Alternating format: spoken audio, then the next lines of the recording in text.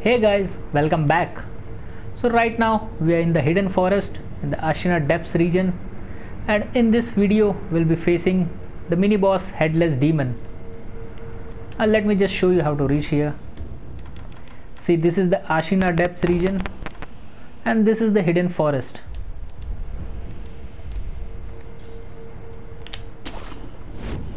So guys, there are in all 5 headless demons, and killing them will give us spirit fall, which are an alternative to those sugar candies which we use more often.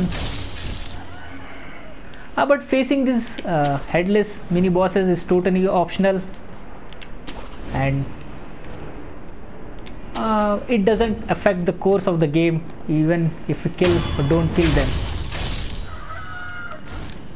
And before facing them, see, these mini bosses are very strong. So I'll just suggest you guys one thing, that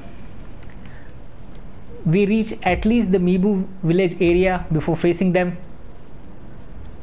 because by that time we will be having sufficient vitality and items to face them. Okay, so this is the headless demon, and before facing him we'll just check the items which we need.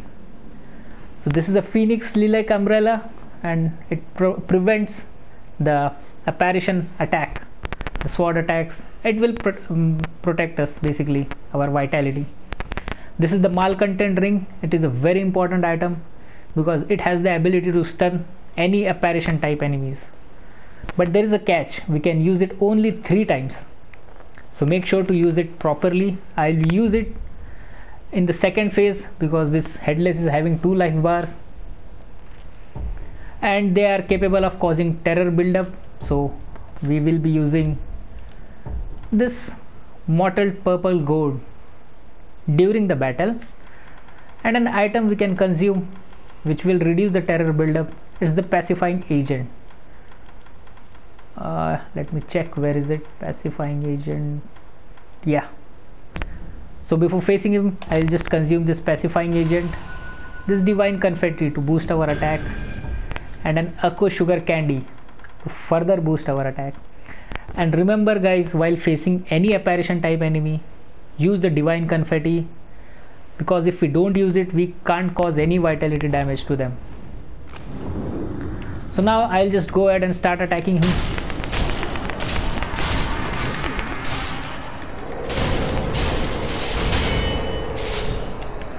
See, whenever he will do this sword revolving attack, after that he will disappear and will reappear again behind our back.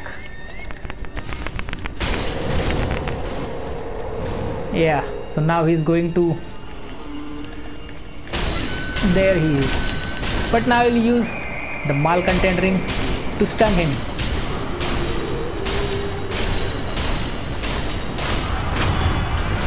And yeah, just like that we have defeated the headless, and we acquire this Gachin spirit fall. So guys, this spirit fall are just like the unlimited supply of sugar candies. We can use them instead of the sugar candies, but it will consume spirit emblems.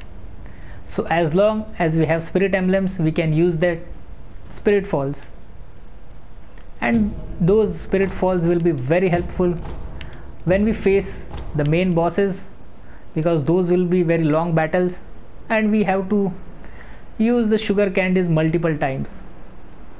So yeah guys, that was the headless demon in the hidden forest. So yeah, that's it for this video. Adios and take care.